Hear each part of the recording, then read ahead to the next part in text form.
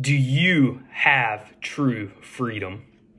The Bible says in John chapter 8, verses 31 and 32, "Then Jesus said to those Jews who believed him, 'If you abide in my word, you are my disciples indeed, and you shall know the truth, and the truth will set you free.'"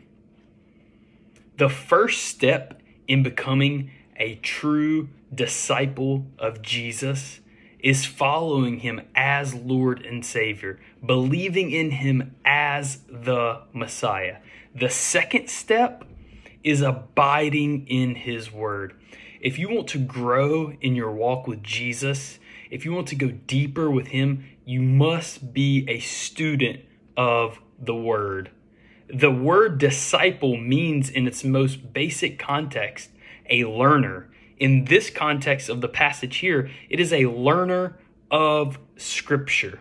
So my encouragement for you in 2023, if you want to grow in the grace and knowledge of the Lord Jesus, is to set out practical time each and every day to study the Word. And the great thing is, you can experience true freedom in this, just as I have and many others have.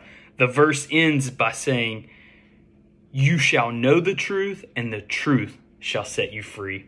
Happy Monday, friends. God bless.